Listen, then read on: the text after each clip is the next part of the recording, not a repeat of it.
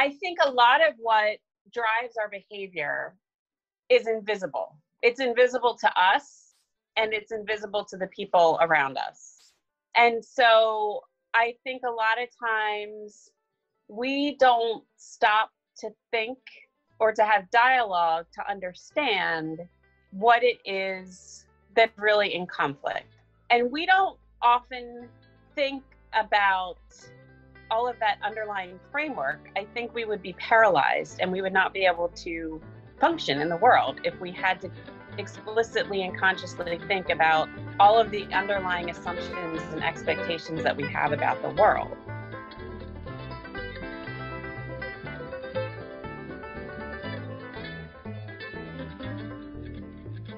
Welcome back to Yonder Lies. I'm Hannah Haberman. And I'm Jesse Bryant. If you spend enough time in Jackson, you'll start seeing the bumper stickers. They say, I saw Grizzly 399. I saw Grizzly 610. As these bumper stickers illustrate, some Jackson Hole Grizzlies, like 399 and her daughter 610, have become both locally renowned and world famous. Wildlife photographers travel to Jackson from all over the world to try and get a shot of these notorious ambassadors of the species we've so affectionately named Ursus arctos horribilis. Nice Latin there, hon. Well, I try my best. Anyway, celebrity mama bears like 399 and 610 have become famous to Grand Teton and Yellowstone National Park visitors, largely because of their disposition, public persona, and gentle comfort around humans. Lineages of grizzly fame persist like royalty in this valley. For instance, the famous Bear 399 raised her daughter, Bear 610, in the sort of celebrity tradition. This lineage is sort of like the Kardashians of the bear world. Bear 610 grew up familiar with humans, perceiving traffic jams and telephoto lenses as much a part of the background to her life as lodgepole pines and huckleberry bushes. And yet, while Bear 10 continues to soak up the attention, two of her brothers have been killed by humans, one by a poacher and another for eating cattle.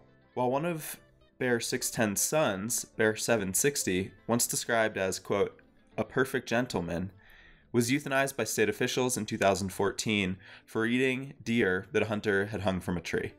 Bear 399 just made local celebrity bear headlines again when, on Monday, May 18th, the first day that Grand Teton National Park was reopened to visitors, she was spotted with not one, not two, not three, but 4 new bear cubs ambling by her side. An article about her grand reappearance and her many new cubs, published in local news source Buckrail, is titled, Her Majesty Makes the Scene. Kodak Kodiak is den mother for the ages, and lovingly ends with, Long live the Queen. Honestly, it reads just like Us Weekly or People Magazine. But what didn't quite get the same amount of news attention was an event which happened just 2 days before, when a confrontation between a grizzly sow with a yearling cub and a man looking for shed antlers outside of DuBois ended with the bear being killed by Wyoming Game and Fish employees at the scene. The contrast between these two proximal events is stark. One bear is hailed as the queen, another ends up dead. Which brings us to the central question of this episode. How should humans coexist with grizzly bears in the greater Yellowstone ecosystem? Whose needs are more important and who decides? And what should we expect from bears and from ourselves? Solutions to what we often talk about as bear management are usually pitched as technical solutions. From bear-proof food boxes at campsites, to carrying bear spray while hiking, to compensation programs for cattle when they're killed by bears. We humans are never at a lack for cool technical ideas. And these gadgets are certainly important, but they're not the whole story. In this episode, we're going to take the conversation of environmental policy and problem solving around bears a bit deeper than some of our previous episodes, and certainly a little bit deeper than most of the dialogue happening in mainstream environmentalism today around bear management. We're still going to try to answer the admittedly very big question of how humans should coexist with grizzly bears. And we're going to try to do so through the lens of an incident that happened in the greater Yellowstone ecosystem in the mid-1990s, the euthanization of Bear 209. And although this episode may feel more head in the clouds to some, we think that the framing of environmental problems that we're going to explore in it is necessary. And even more so as it becomes clear every year that our technical solutions to problems, from bear management to climate change, aren't really solving problems in the way that we'd hoped. Our technical solutions are often just treating symptoms rather than the actual cause, and for that matter, we're just treating the symptoms that we choose to see. In the simplest sense, what we're offering you in this episode is a provocative little idea that a professor of Jesse's said in grad school one time. I'm paraphrasing, but she said something like this. When it comes down to it, environmental problems don't exist. They're only human problems. We need to move away from trying to dominate and manage all that stuff out there and instead really learn to manage ourselves. Yeah, exactly. And in a more basic sense, this wisdom obviously applies not only to environmental policy, but to politics more broadly, and also to our personal lives. We're all oriented to see problems out there, in other species, other political parties, other cultures, even in our romantic partners, in the other rather than in ourselves. But what worth is it to identify problems if the solutions lie outside of your locus of control? Right. What worth is it to be on a hike and say the reason you're having a bad time is the weather? Or to be growing a garden and say that the problem is the dandelions that have decided to take up residence? Or, for that matter, to be grazing cattle in Grand Teton National Park and be upset when a hungry and habitat-deprived grizzly bear decides that one of your cows would be a tasty dinner? In each of these cases, what we need to realize is the person in the center of the situation is perceiving a problem only because their expectations of what the situation might have been weren't fulfilled. The hiker expecting sun and getting rain comes to see the weather as a problem. The gardener expecting life to behave like an orderly library collection comes to see weeds as a problem, while the rancher expecting grazing cattle within grizzly bear habitat to function the same way as grazing cattle in Ohio may come to see the bears as a problem. The sort of philosophical question we're getting at here is how we come to perceive the workings of the world as a problem. Like, really, what is a problem? Oftentimes in politics, and in life for that matter, we're always devising solutions without ever really asking what the problems we're solving actually are. If there was an overarching thesis for this episode, it would be something like this. The human experience of problems are always born from unmet expectations. The gap between how we wish the world would work and how it really does. When the world doesn't work the way we want it to or expect it to, we feel that there's a problem, and we're taught that solving that problem means changing the world out there. But rarely do we address the obviously more manageable side of this, that is, managing ourselves, in interpersonal problems as individuals or in environmental problems as a human species. And so, if real problems always lie in unmet expectations of the world, then real solutions, right, should lie in managing those unmet expectations. In other words, we're solving for expectations. Specifically, in the case of natural resource management, problems often arise when people's, or for that matter, other species' expectations of how resources should be shared aren't met. One step deeper, it's even more important to manage people's expectations about how the decisions about that sharing of resources are made to begin with. How to decide. Okay, let's stop there. We're going down a bit of a rabbit hole. Yeah, getting a little too meta, a little too Inception, but it's still important to think about. We'll get back to this stuff in a bit when we dive into what happened to 209. But first, let's just get some facts on the table about the history of grizzly bears. Support for Yonder Lies comes from Think WY, Wyoming Humanities. Wyoming Humanities supports programs, grants, and initiatives in Teton County and across Wyoming that explore history, culture, and the human experience. To learn more about the Wyoming Humanities Council, visit thinkwy.org. Again, that's thinkwy.org. In North America, there are 3 types of bears: polar bear, black bear, and brown bear. These days, black bears are by far the most common, and while polar bears remain constrained to the far north, the once broad range of the brown, or grizzly bear, has been enormously reduced as a result of white settlement in the last 2 centuries. So, in the lower 48, brown bears are called grizzly bears, yeah? Yeah, exactly. And the term grizzly actually comes from the Lewis and Clark expedition, who popularized the name in their accounts of what at the time was still the Northwest Territory. Anyway, records suggest that the range of the brown bear once covered all of the land between Mexico City, Ohio, and Alaska. It's a pretty big range, and it's hard to imagine that now, because today, grizzlies occupy only about 2% of that historical range. Now they're mostly relegated to the spine of the Rockies from northern Montana, through Alberta and BC, and north into the Yukon and Alaska.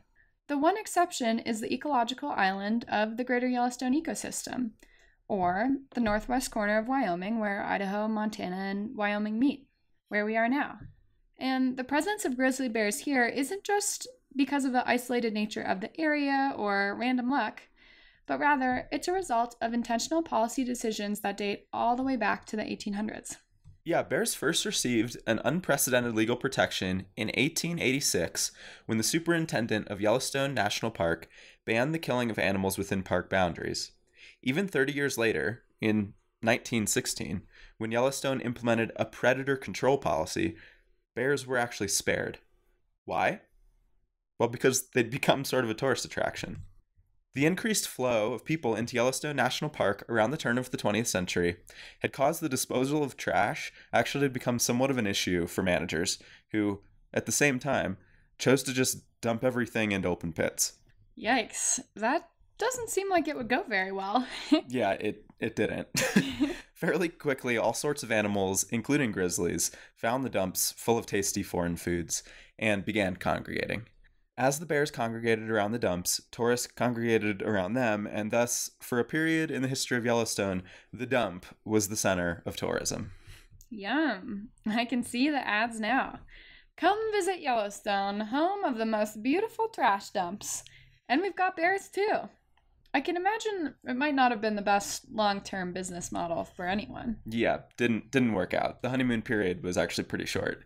Grizzlies who'd been conditioned to human food began searching for it elsewhere, began breaking into concessions, and generally becoming just too friendly with tourists.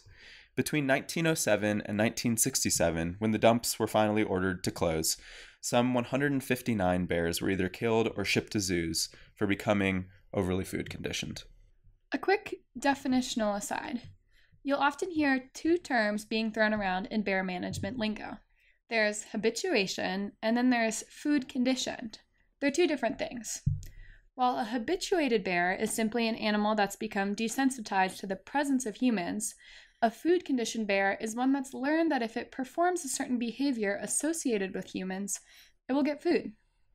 Many of the famous grizzly bears we talked about at the top, like 399 and 610, are very habituated to humans, but they're not food-conditioned. In other words, for 399, humans have become a harmless background to her life, but they've never become associated with food rewards. If it isn't clear from those two definitions, habituated bears are very rarely harmful to humans, while food-conditioned bears might be pretty dangerous. Anyway, this is to say that in 1967, when the dumps were finally closed, the food-conditioned bears in Yellowstone who had not yet been killed or sent to zoos, but who knew that humans meant tasty food, became very dangerous. Yeah, when the dumps were closed, the bears who'd relied on them for food became frustrated and began to move in hordes into areas developed by humans, looking for the trash they'd become so fond of. In 1970, a record number of grizzlies were killed for the crime of being overly reliant on human refuse. The first few years of the 1970s were the start of the problem that we're kind of still grappling with today. That is, what should the relationship between human development and bears look like? How close is too close? How far is too far? In 1973, Congress and the Nixon administration passed the Endangered Species Act, and in 1975, grizzly bears were added to the list of endangered species under threatened status, giving them a boosted protection status and giving managers a legal mandate to monitor and facilitate population growth. It's interesting to note that the Greater Yellowstone grizzly is a uniquely designated species by the U.S. Fish and Wildlife Service, meaning that grizzlies in the GYE could be listed as threatened on the endangered species list, while, say, bears in the Northern Cascades ecosystem could be listed as endangered. That is to say, they're essentially managed as a distinct, unique species. And ever since their listing as threatened, there has been a battle to get their protected status removed. That legal battle is perhaps a story for another time, but it can be summed up as this. The U.S. Fish and Wildlife Service and state wildlife services have pretty much always wanted the bear removed from the endangered species list, as well as ranchers and big game hunters more recently. Yeah, and almost everyone else basically wants them to remain protected. In 2017, U.S. Fish and Wildlife removed Endangered Species Act protection for GYE grizzly bears, and also did not really commit to resetting a population management goal under this delisted status. A consortium of Native American tribes, environmental and conservation groups challenged the decision, asserting that U.S. Fish and Wildlife had exceeded its legal authority. In the fall of 2018, a district judge in Montana ruled in favor of the tribes and conservation groups, ordering U.S. Fish and Wildlife to restore endangered species protections to the Yellowstone ecosystem grizzlies. Almost a year later, U.S. Fish and Wildlife finally complied with the court order, announcing that the 737 Yellowstone grizzlies, as of 2019, were back on the list. Which is to say, grizzly bears like Bear 209 were, and now, still are on the endangered species list in the eyes of the U.S. government. So, what about Bear 209, the bear at the center of our story today? Yeah, before we jump in, I challenge you to set aside some expectations you might be having about how to listen to this story. Can you remind us of what some of those expectations might be? Yeah, let's try to work hard not to see the cattle-hungry Bear 209 as the problem that needs changing. Or for that matter, not to see the unique fact that cattle are still grazed in Grand Teton National Park as the problem that needs changing. Again, the thesis we're trying to explore here is looking a little bit differently at problems, imagining the problem to be the gap between people's expectations about how bear management should work in theory and how bear management actually works in practice. Okay, fair enough. But what exactly happened with Bear 209? Who was involved, and why did it happen? Let's lay it all out. Okay. First, the what. On August 4th, 1996, Wyoming Game and Fish captured the 9-year-old, 550-pound male grizzly 209 with a leg snare in a cattle grazing allotment in Grand Teton National Park. Bear 209 had a long history of 16 cattle depredations, including killing 11 calves in just the previous 3 weeks alone. 209 also had a history of captures. Twice he'd been captured and translocated elsewhere in the greater Yellowstone ecosystem because of these cattle depredations. The history of depredation had him labeled as a nuisance bear. Now, when we think of bears like 209 as a nuisance or the problem, we then begin to devise solutions to fix it. Makes sense. The most common solution still used today is translocation, i.e. capture the bear, drive it 200 miles in some direction, and drop it off. But the history of translocations will reveal that the practice isn't a solution to anything. The bears just come back, but we still do it. Yeah, just a few weeks ago, on May 7th, 2020, Buck Rail reported that Bear 802 had been put down after 2 unsuccessful translocation attempts. The article noted that, quote, the bear was relocated to the Pilgrim Creek drainage in Grand Teton National Park. Within a month, it had returned to human-populated areas. Why, after many years of unsuccessful relocations to the contrary, would we expect these translocations to work? The fact that we're still managing bears as if we were Sisyphus, pushing our proverbial rock up the hill only to watch it fall back down over and over and over again, means that this might not really be about the bears. Maybe it's about us.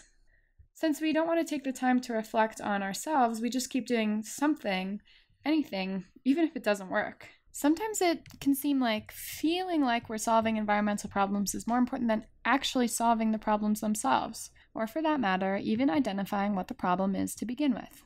So in 1999, when Bear 209 was captured for the 3rd time in Grand Teton National Park, he was taken to a Wyoming Game and Fish office in Lander and lethally injected.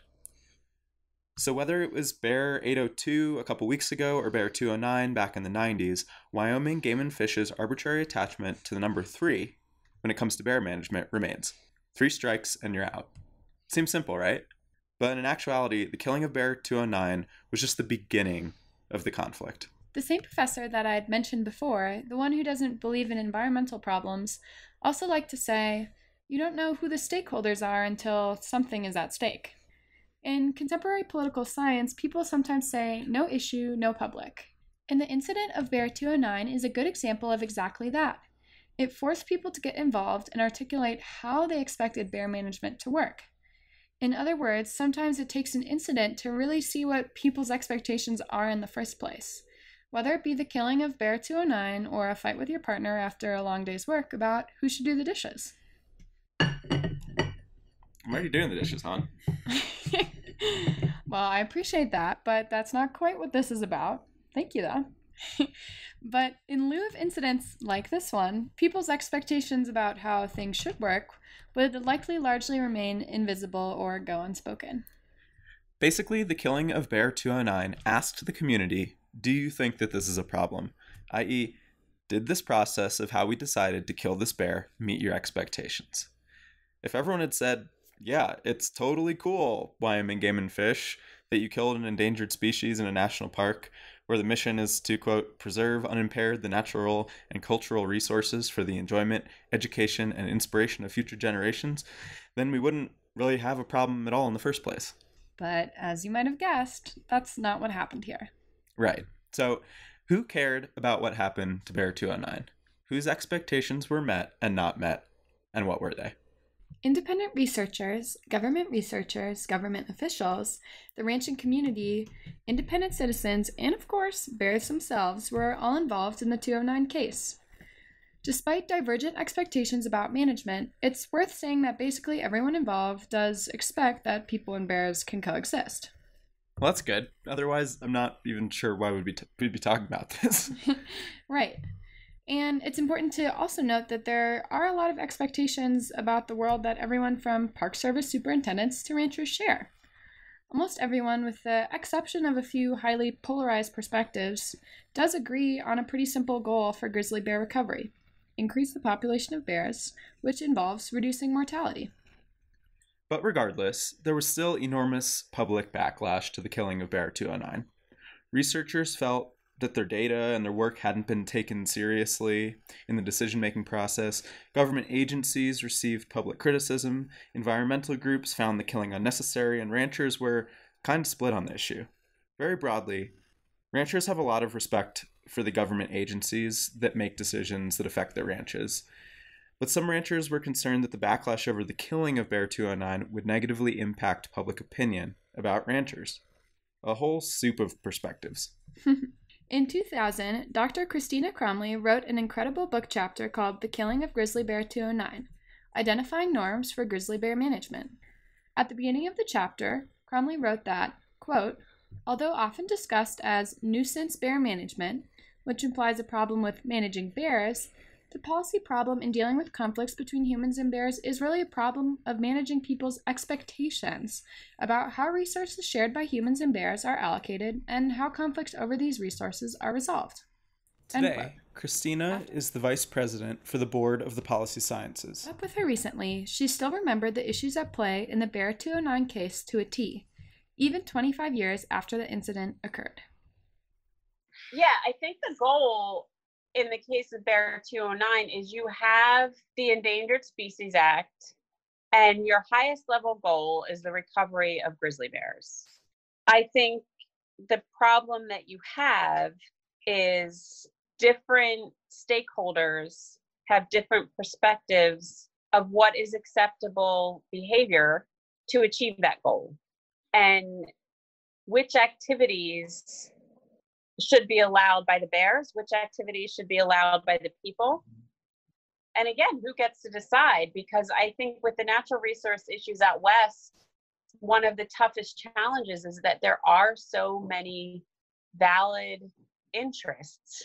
Even if you're talking about just those people that have formal power, the agencies, you look at the state agencies, the federal agencies, perhaps local jurisdictions, and even within federal agencies, there's multiple federal agencies involved, right? So, and sometimes they have competing missions. So who ultimately gets to decide whether a bear should be killed because it's eating cattle? Yeah, that's really the question here. Who gets to decide the fate of the bears and how people expect those decisions to be made? To break it down a little bit, let's think about this decision-making process about incidents between bears and humans like a math equation. Ideally, the formula is made transparently and is clearly known to all involved. Everyone gets it. That way, people know what to expect as an output when an incident arises, whether they agree with it or not. But that's not really where we're at with bear management in the greater Yellowstone ecosystem. Yeah. In her chapter, Cromley points to three major variables or expectations that affect how people believed the management of Bear 209 should have gone. The first is the plain and simple land designation where the bear was captured. The second is which zone in the management situation zoning system the bear was captured in. We'll get to exactly what that is in a minute. And third, broadly, people's expectations around continued cattle grazing in Grand Teton National Park. So first, land designation. Let's call that X in our equation. What designation of land was the bear captured on? Was it National Park land, Forest Service, BLM, private land? And should that matter? In the case of Bear 209, some people said yes and some people said no. Whether officials like it or not, where a particular bear is captured does influence people's perception of whether a killing might be justified. And in the case of Bear 209, the bear was captured in Grand Teton National Park, a place where many people expect non-human life, especially endangered species, to take precedent.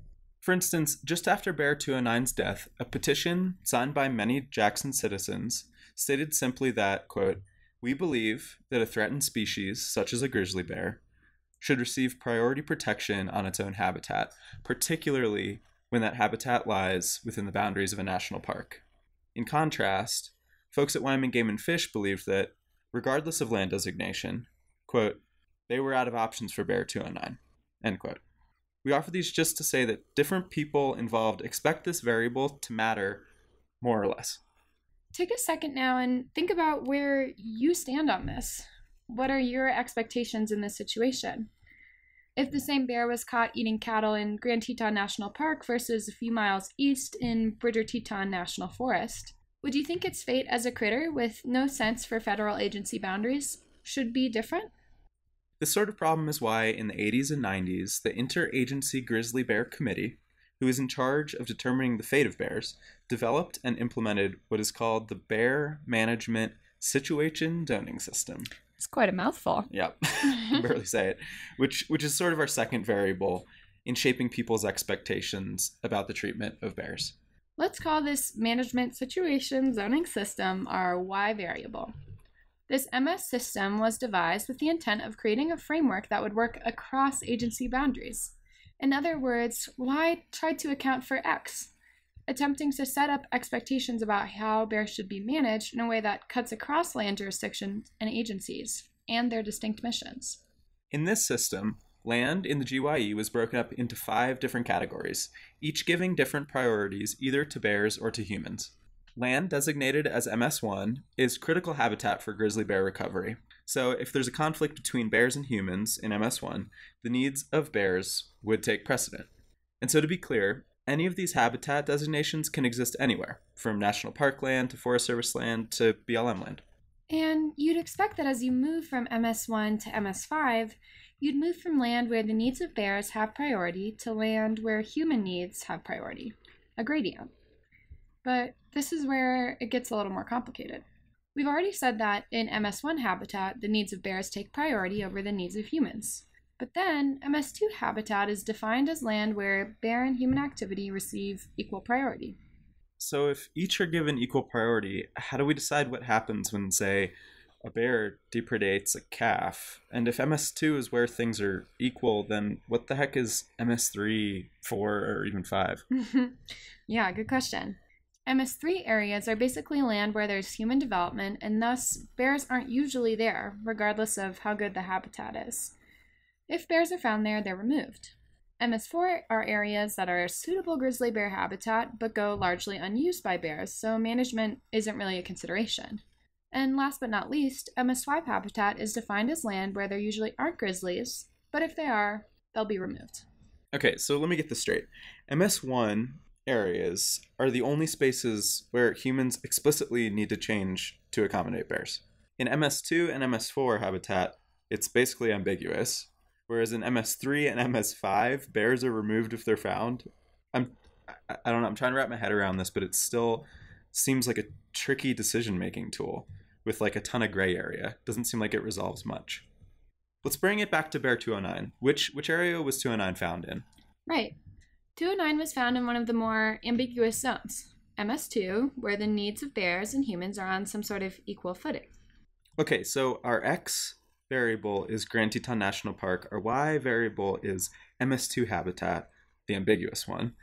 And when this happened, it became clear that people expected very different things from the MS zoning system. For instance, nearly all agency officials, from Wyoming Game and Fish to Grand Teton National Park, justified the killing by saying that it happened in MS2 habitat. Even though Grand Teton National Park noted that the killing was atypical, they said that in a summary report that the killing followed the interagency grizzly bear management guidelines. And despite these justifications, many other people expected differently. For instance, an attorney for the Sierra Club Legal Defense Fund took the perspective that, look, the MS zoning designation had nothing to do with habitat quality, and thus it didn't meet the legal expectations of grizzly bear management under the Endangered Species Act.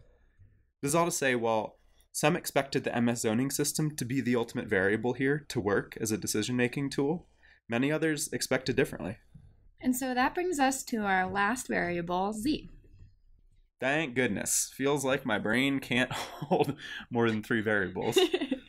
Yeah, it's been a while since I've been in a math class, but let's keep going. So Z is how you feel about cattle grazing continuing in Grand Teton National Park. As we mentioned in our first episode, one of the original compromises between the National Park Service and the people of Jackson Hole, in order to incorporate the valley into the national park, was that cattle grazing would be allowed to continue within park boundaries. And now, 70 years later, it continues to be a contentious issue. There are those who expect Grand Teton to look like all other national parks. That is, a wild place where human industries like cattle grazing don't happen. Right, and then there are those, like many ranchers in the area, who understandably expect that the original agreements and compromises be upheld by the Park Service. If you believe cattle shouldn't be grazed in the national park, then this variable is pretty big, and most likely means you probably see it as unjust to capture and euthanize Bear 209 for eating cattle that, in your opinion, shouldn't be in the park to begin with.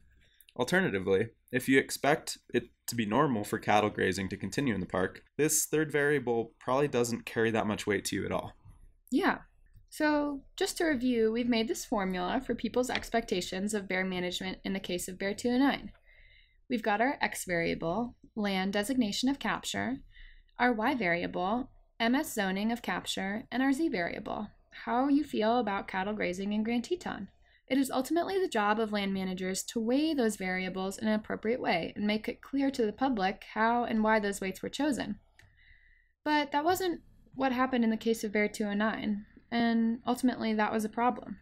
In lieu of any clear decision formula or transparent decision process, the decisions on the fate of Bear 209 were ultimately just left to Wyoming Game and Fish.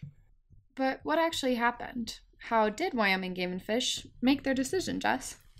Yeah, well, they're kind of in a pretty awkward situation of having to decide the fate of the bear themselves, rather than having a clear set of decision guidelines that were transparent and known to everyone. Again, in MS2 habitat, bear and human activity are supposed to receive equal priority. So then, how are you supposed to make that decision? I do see how that could feel like a bit of a catch-22, like you got your hands tied.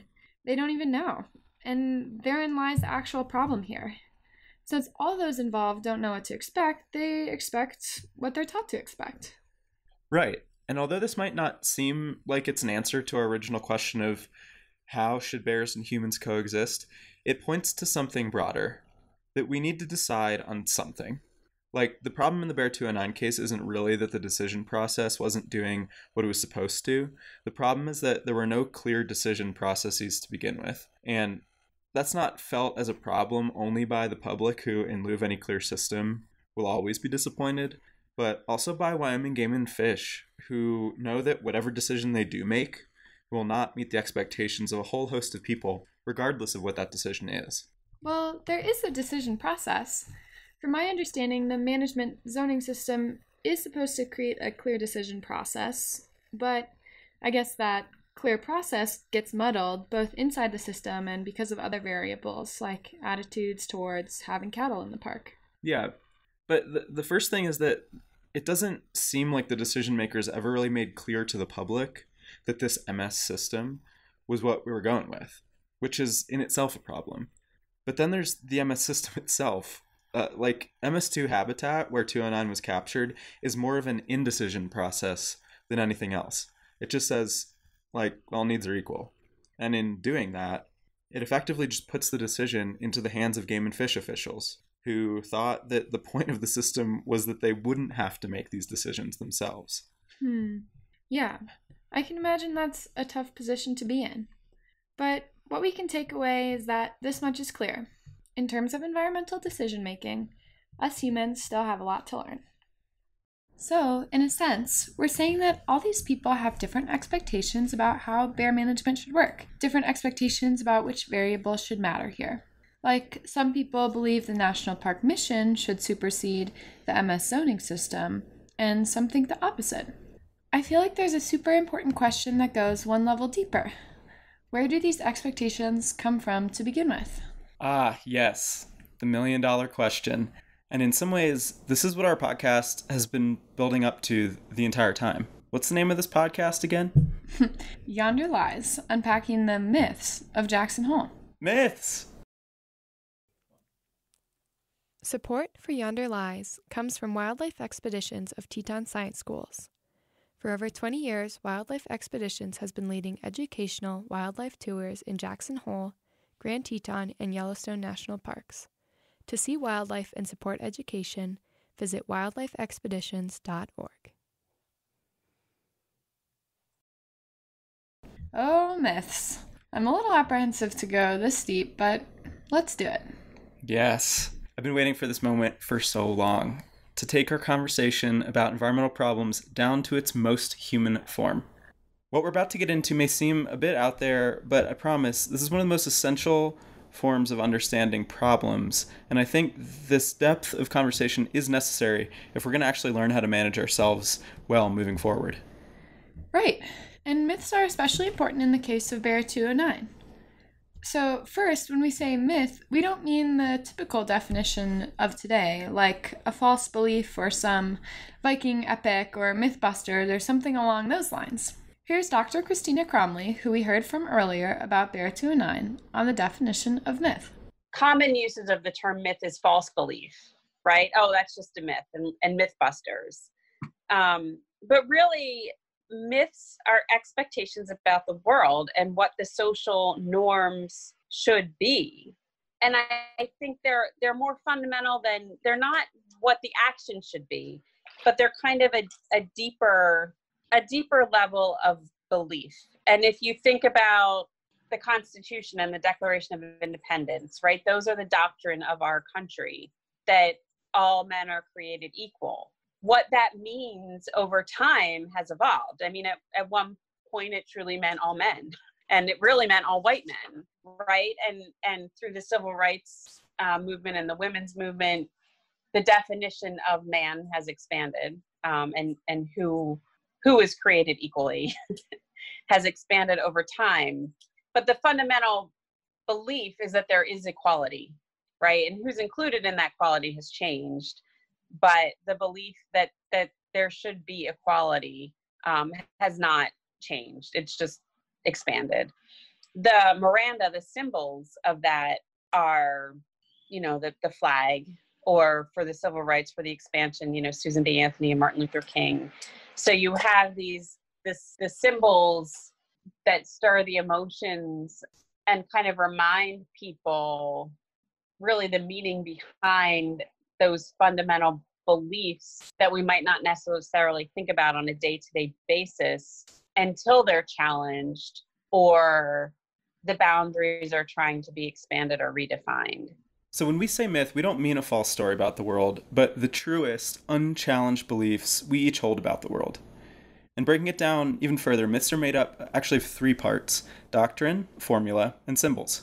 The example Christina gave of the Constitution is a really good one to illustrate the basic political myth of the United States. Right. So at the deepest level of myth, you have doctrine, or in this case, unchallenged beliefs in the U.S. Constitution, one of which is that, quote, all people are created equal. When it comes to the doctrine level of myth, we're talking philosophy. Not a true or false sort of thing, just a question of whether you believe it or not. Exactly. I mean, many people have tried to challenge the idea of equality with science or whatever, but every attempt has basically fallen short because what that doctrinal statement is really about is not whether I'm equal to, say, you, Hannah, but rather whether you and I should be treated the same by the government, which is a matter of belief, not of fact. But anyway, just above the philosophical doctrine of a myth, you have what's called the formula. Right. The formula is the basic, practical, social agreements that, in day-to-day life, realize the philosophical idea.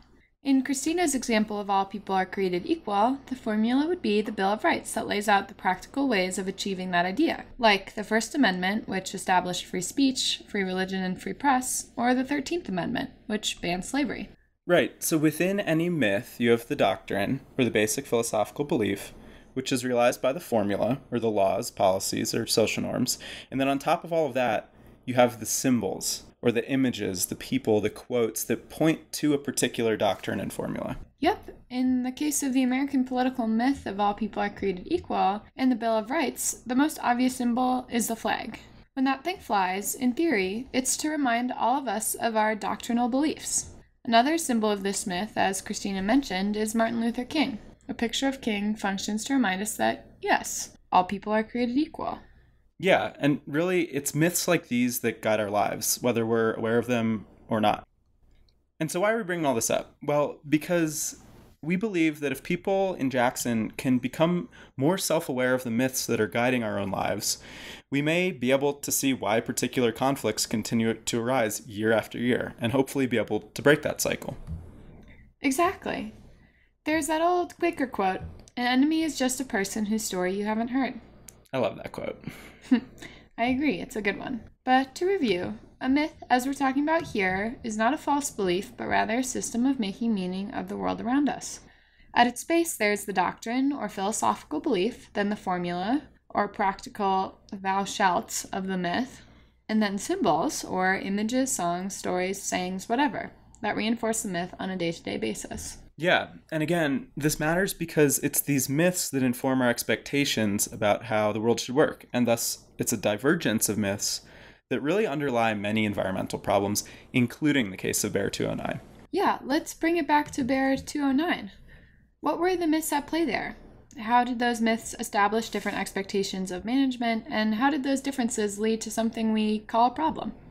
Well, Christina points to three particular concepts where myths, and thus expectations, diverged in the case of Bear 209. Myths about science, authority, and coexistence.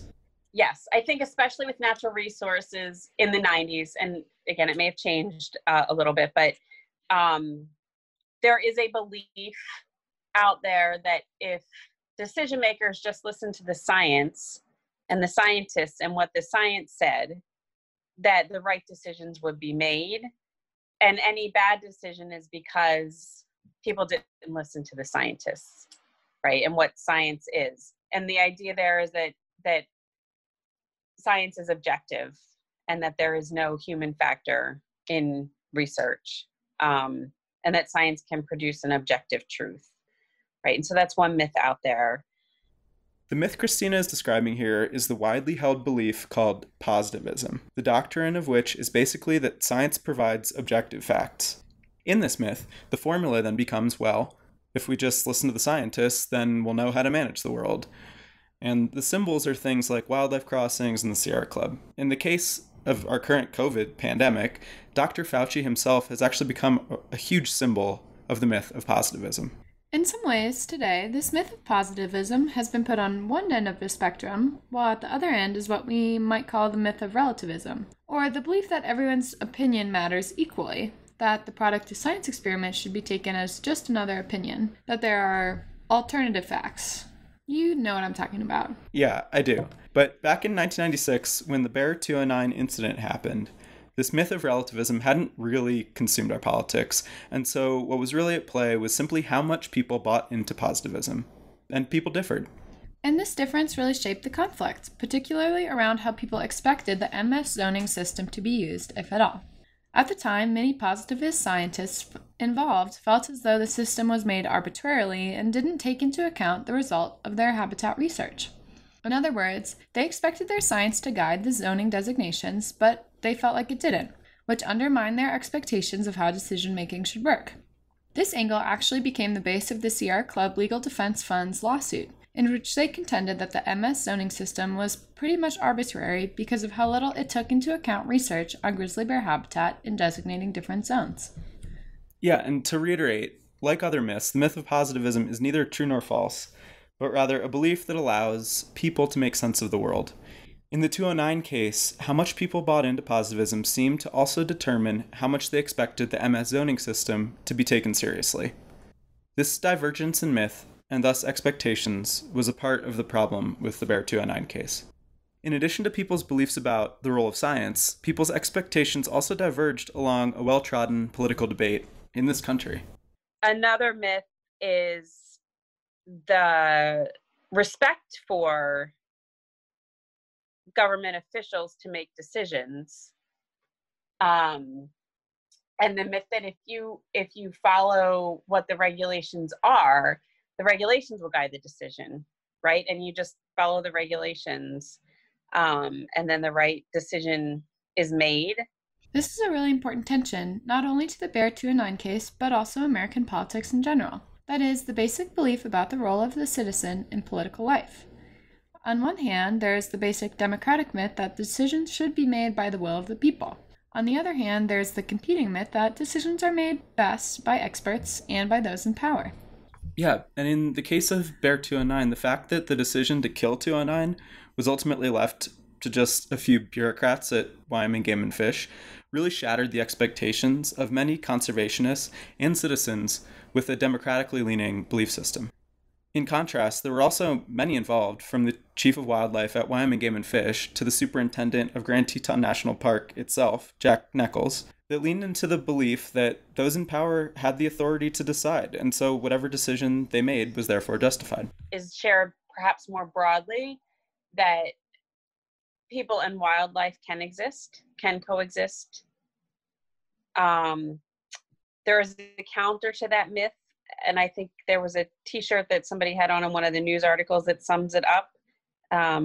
Screw the bears and wolves, save the cowboy.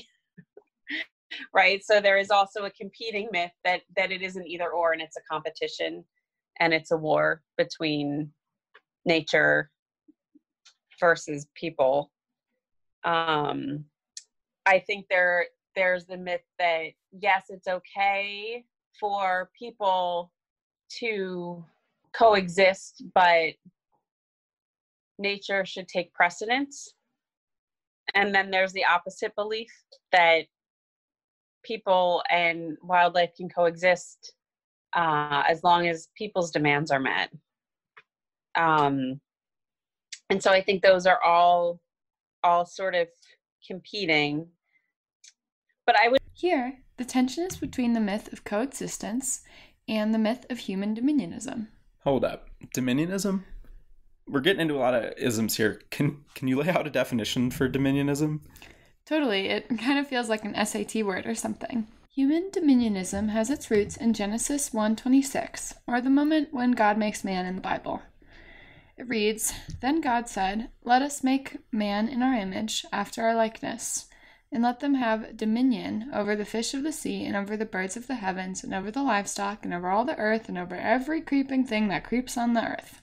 To summarize, it's the belief that all this life here is here for human use. And with 209, there were certainly those that were pure human dominionists, but most people subscribed to more moderate beliefs in coexistence between humans and bears. While some believe that coexistence was possible, that the needs of humans are met, others believe that coexistence was possible only after the needs of the bears were met. Yeah, interestingly, in this case, the MS zoning system tried to account for this by saying that different lands should be treated differently in this manner, but it ultimately failed in that only really MS1 upheld the priorities of bears, while MS2 through 5 effectively prioritized the needs of humans. In essence, we've actually codified these two beliefs in land management. While national parks are where nature's priorities should win out, national forests are where people's priorities should win out. Right, except the problem with the Bear 209 case is that officials got it exactly backwards. Like, when we created Grand Teton National Park, what we basically codified was that myth that coexistence can be achieved through prioritizing the needs of nature. But then we went and killed Bear 209 in a national park. Yeah, and if you're someone who really buys into the myth that coexistence is possible only if nature, or in this case bears, are given priority, well, then you probably found the fact that Bear 209 was killed in a national park pretty repulsive. And also, you probably don't love the idea of cattle grazing in the national park. Okay, yeah. Let's try to pull this all back together. We're getting a little scattered. Okay, all right. So the thesis of this episode was that we all experience problems in the world largely because our expectations of how the world should work were not met. In the event of Wyoming Game and Fish deciding to kill Bear 209, we said that people seemed to expect different variables to figure into that decision. First, the land designation, in this case a national park, then the MS zoning designation, in this case MS2, and then third, expectations about cattle grazing in Grand Teton National Park. Right. And then we asked, well, if the problem is differing expectations about what mattered in the decision process to kill Bear 209, then where did these expectations come from? To which we said myths. Yep, and in this case we talked to Christina Cromley, who helped us identify 3 separate myths that were at play here. The role of science, that is positivism versus relativism, the role of authority, democracy versus hierarchy, and also how coexistence should be sought to begin with, prioritizing humans or prioritizing nature. In Jackson, there are a lot of divergent myths at play on every issue. People move here from all over the world and bring with them their beliefs and expectations about what the relationship should be between humans and nature, or in this case, humans and bears. Right, and so here, maybe more than in other places, it's really important that there is a clear and transparent decision process. In the case of the killing of Bear 209, the decision was terribly ambiguous. Did it matter that 209 was captured in a national park? That was never really made clear to the public, let alone those with the power to decide. Yeah, and what about the fact that 209 was captured on MS2 habitat, which, again, meant that the needs of humans and bears were treated as equal? If everything is equal, who made the decision to kill 209? Ultimately, it was Wyoming Game and Fish. But again, they didn't want to be put in that ambiguous situation because they knew full well that any decision that they made was going to create a problem in a community with such diverse basic myths as Jackson. And that's a problem. In some ways, Jackson is a very homogenous community, but in others it's wildly diverse. And one of those ways in which it's wildly diverse is on the question of how humans should coexist with nature. It's funny. I mean, in the end, the problem in Bear 209 is basically just a leadership problem. I mean, what is leadership other than integrating all of those diverse myths and expectations into a decision process that is made clear and transparent to all? Look, I know that this episode has probably felt a little meta or woo-woo to some, but that at least feels pretty concrete. The fact that ultimately, if you're someone with the power to decide on something like a bear euthanization, it will save you a lot of time and headache to make clear your decision process, whatever it is. Because at least then people know what to expect. Like, the last thing you want is what happened in Bear 209, where in lieu of a clear process, everyone just fragments into their invisible mythological camps, each coming at you with a different sense of the problem. Exactly. Like, as a land manager, the case of Bear 209 really makes clear that the only thing worse than the public disagreeing with the decision is the public having no idea how a decision that they really care about was made. I think that's true. I mean, there were solutions proposed along the way that would have hugely reduced the ambiguity.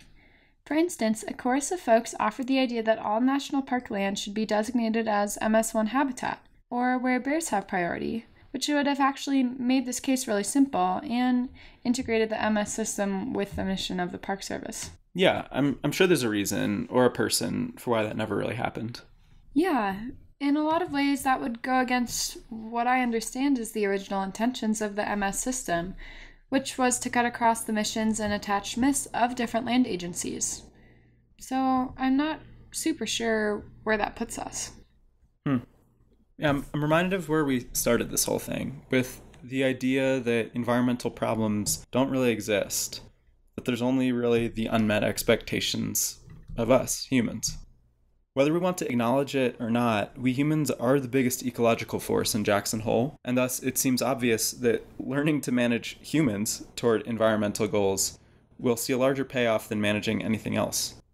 And to do so will require a new level of self-awareness, one that allows us to see the myths driving our beliefs and expectations about how the world should work for us.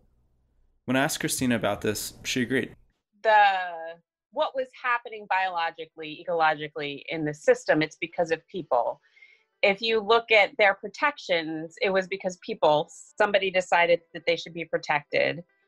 And then somebody decided they should be excluded from a predator control because they were a tourist attraction. And so if you look at the history of decisions about what we think of as bear management, they're decisions about people and our interactions and how we value the bears. If people left the Yellowstone region, bears would manage themselves, right? And so it's really that bear-human interaction, and we can't manage bears' expectations. So it's about managing people's expectations. It's important to remember, white settler society is new here in Jackson Hole. We're learning. It's going to take time to learn to live with all the non-humans here. But if we just keep focusing on managing problems out there in nature while never looking at ourselves in the mirror, coexistence will be just a lost dream. One that might even take the entire greater Yellowstone ecosystem down with it. Technical support comes from Jackson's community radio station, KHOL 89.1, and the Northern Rockies Conservation Cooperative. A big thanks to the Jackson Hole Historical Society for providing access to hours of archival audio. Special shout out to Doug Haberman for our theme music and Becca Holt-Hewson for our beautiful cover art. If you haven't already, please rate and subscribe on iTunes or Spotify. And if you'd like to support the show with a small monthly donation, visit our Patreon page at patreon.com/yonderlies. That's patreon.com/yonderlies.